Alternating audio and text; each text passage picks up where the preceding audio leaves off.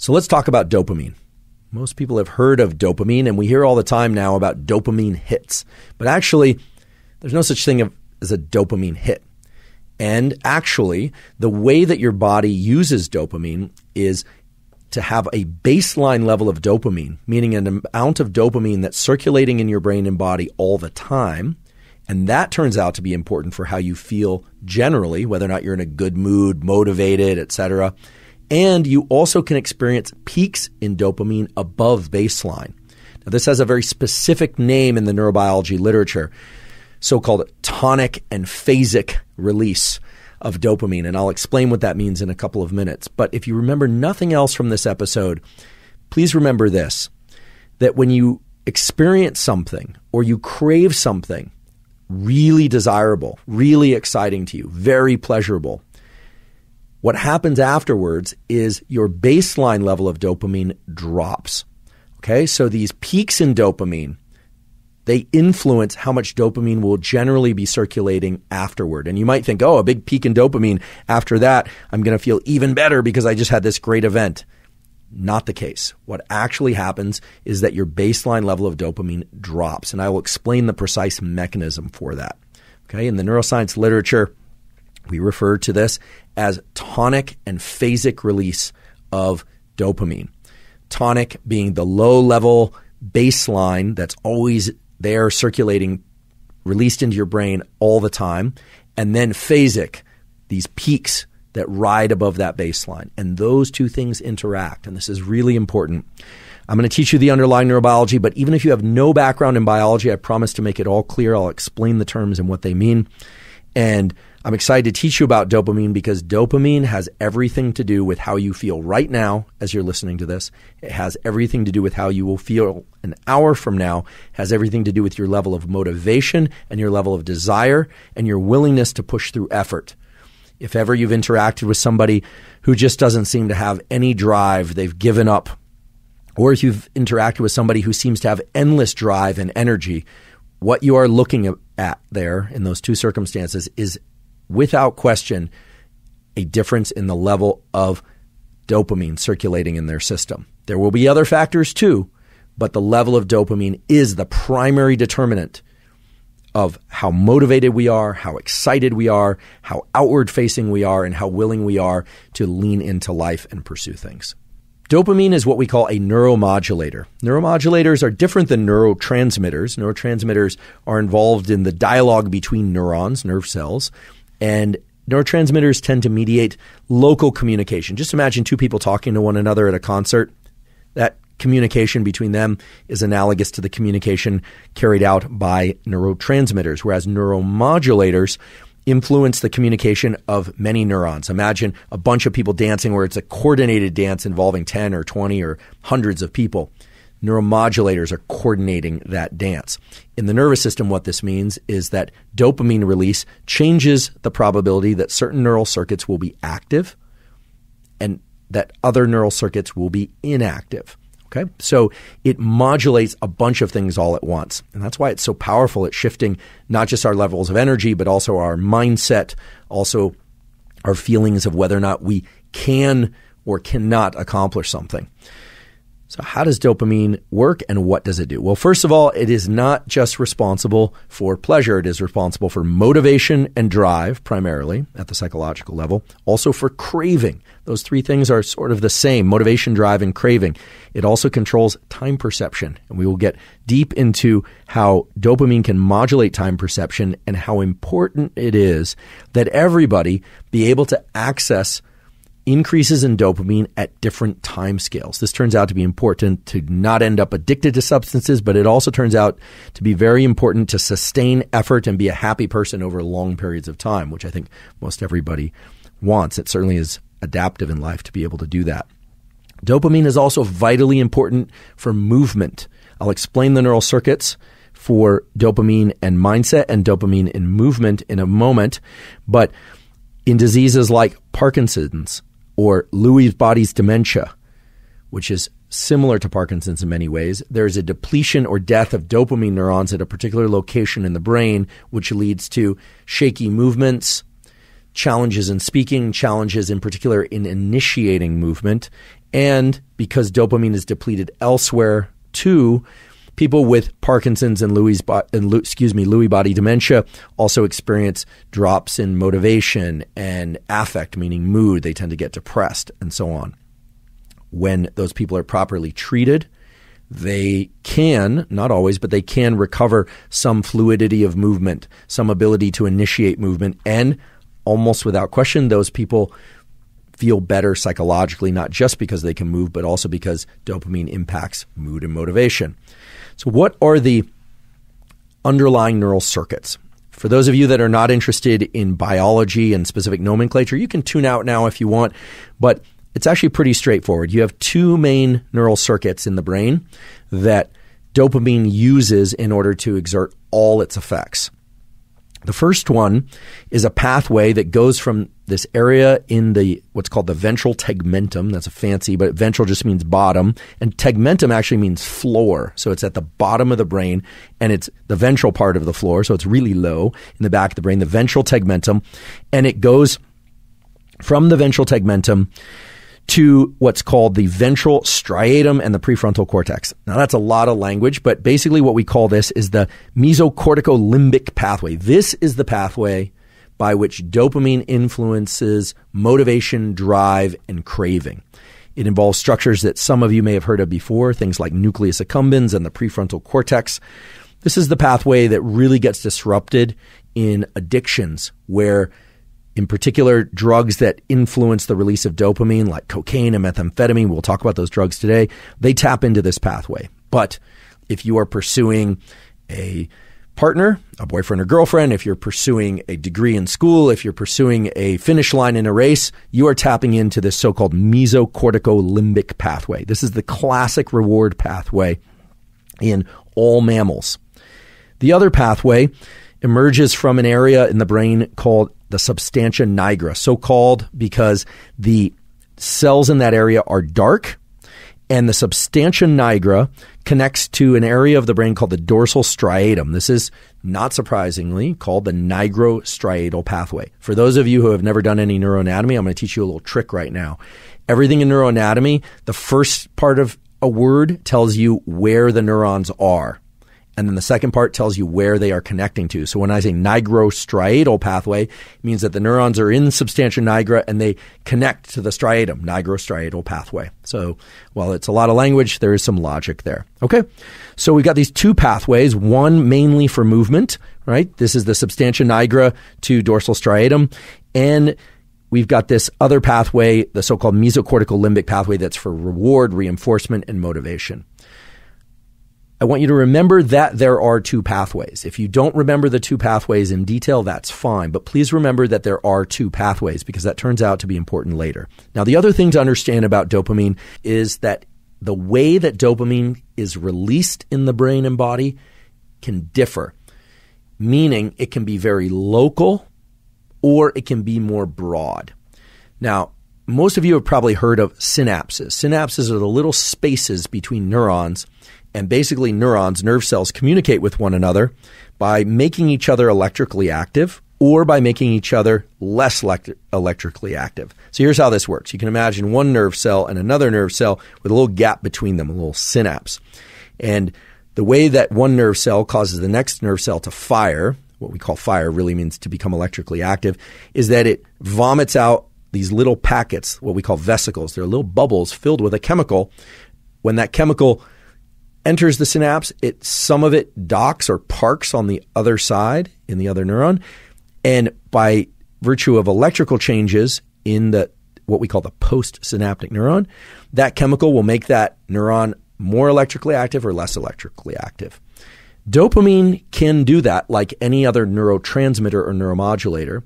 So it can have one neuron influence another neuron, but dopamine can also engage in what's called volumetric release. Volumetric release is like a giant vomit that gets out to 50 or 100 or even thousands of cells. So there's local release, what we call synaptic release, and then there's volumetric release. So volumetric release is like dumping all this dopamine out into the system. So Dopamine is incredible because it can change the way that our neural circuits work at a local scale and at a very broad scale. And for those of you that are only interested in tools, like how do I get more dopamine? Let me tell you, this part is really important because if you were to take a drug or supplement that increases your level of dopamine, you are influencing both the local release of dopamine and volumetric release. This relates back to the baseline of dopamine and the big peak above baseline. And that turns out to be important. And I'll just allude to why it's important. Many drugs, and indeed many supplements that increase dopamine, will actually make it harder for you to sustain dopamine release over long periods of time and to achieve those peaks that most of us are craving when we are in pursuit of things. Why? Because if you get both volumetric release, the dumping out of dopamine everywhere, and you're getting local release, what it means is that the difference between the peak and baseline is likely to be smaller. And this is very important, how satisfying or exciting or pleasureful a given experience is doesn't just depend on the height of that peak. It depends on the height of that peak relative to the baseline. So if you increase the baseline and you increase the peak, you're not going to achieve more and more pleasure from things. I'll talk about how to leverage this information in a little bit, but just increasing your dopamine, yes, it will make you excited for all things. It will make you feel very motivated, but it will also make that motivation very short-lived. So there's a better way to increase your dopamine. There's a better way to optimize this peak to baseline ratio. For now, what we've talked about is two main neural circuits, one for movement and one for motivation and craving with dopamine. And we've talked about two main modes of communication between neurons with dopamine. One is this local synaptic release. One is more volumetric release. And in the back of your mind, you can relate this back to, again, this baseline versus peaks above baseline. So that's a description of what we would call the spatial effects or the spatial aspects of dopamine. I said this connects to that connects to this. You can get local or more broad volumetric release. What about the duration of release or the duration of action for dopamine? Well, dopamine is unique among chemicals in the brain because dopamine, unlike a lot of chemicals in the brain, works through what are called G-protein coupled receptors. And for those of you that are about to pass out from the amount of detail, just hang in there with me. It's really not complicated.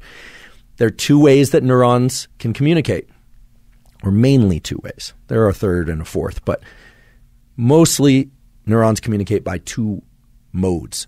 One are what we call fast electrical synapses, ionotropic conduction. All right. You don't need to know what that means, but basically one neuron activates another neuron and little holes open up in that neuron and ions rush in. Sodium is the main ion salt by which one neuron influences the electrical activity of another neuron because sodium ions contain a charge. Okay. There are other things like chloride and potassium. If you're interested in looking this up, just look up ionic conductances in the action potential, or I could do a post on it sometime and we could go into detail, but just understand that when neurons want to influence each other, they can do it by way of this fast ionotropic conduction. This is a really quick way for one neuron to influence the next.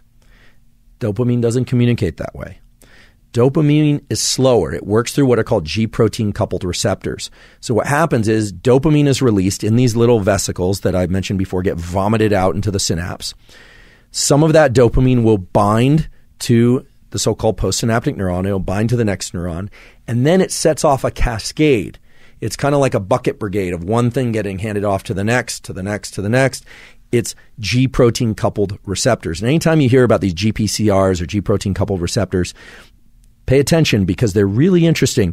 They're slow, but they also can have multiple cascades of effects. They can impact even gene expression at some level. They can change what a cell actually becomes. They can change how well or how poorly that cell will respond to the same signal in the future.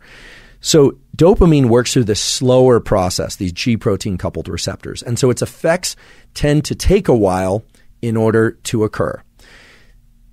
This aspect of Dopamine transmission is important because it now underscores two things. One, there's two pathways for dopamine to communicate, one for movement, one for motivation and craving. There's two spatial scales at which dopamine can operate, synaptically or volumetrically, and dopamine can have slow effects, really slow effects, or even very long-lasting effects. And it even can control gene expression. It can actually change the way that cells behave. One thing that's not often discussed about dopamine, but is extremely important to know, is that dopamine doesn't work on its own.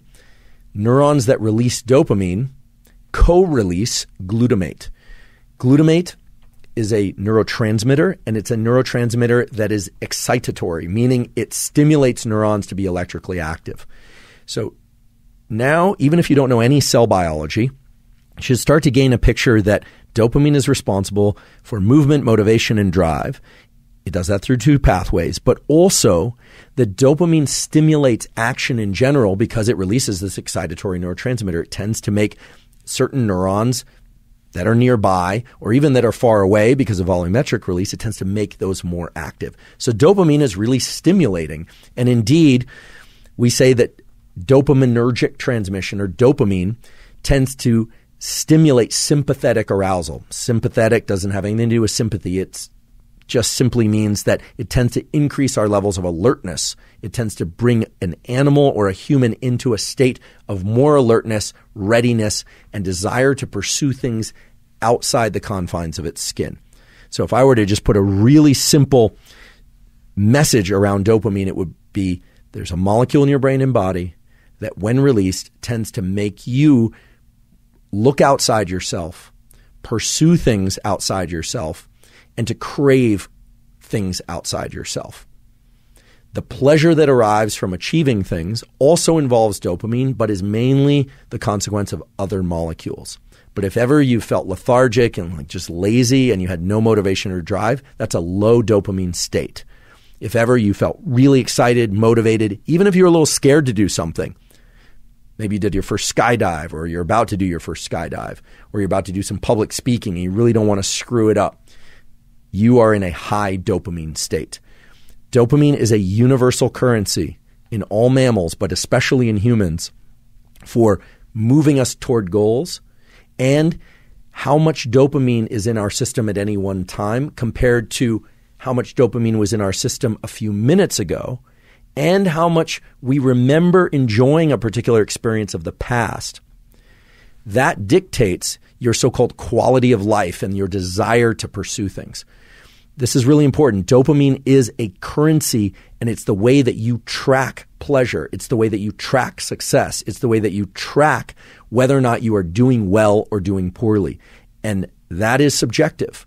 But if your dopamine is too low, you will not feel motivated. If your dopamine is really high, you will feel motivated. And if your dopamine is somewhere in the middle, how you feel depends on whether or not you had higher dopamine a few minutes ago or lower dopamine. This is important. Your experience of life and your level of motivation and drive depends on how much dopamine you have relative to your recent experience. This is, again, something that's just not accounted for in the simple language of dopamine hits. Okay? A simple way to envision dopamine hits is every time you do something you like, you eat a piece of chocolate, dopamine hit. You look at your Instagram, dopamine hit. You see someone you like, dopamine hit. You know, all these things described as dopamine hits neglect the fact that if you scroll social media and you see something you really like, dopamine hit. Sure, there's an increase in dopamine. But then you get to something else and you go, not that interesting. However, had you arrived at that second thing first, you might think that it was really interesting. If you had arrived to that second Instagram post 3 days later or 4 days later, you might find it extremely interesting. Again, how much dopamine you experience from something depends on your baseline level of dopamine when you arrive there and your previous dopamine peaks. Okay? That's super important to understand, and it's completely neglected by the general language of dopamine hits. This is why when you repeatedly engage in something that you enjoy, your threshold for enjoyment goes up and up and up.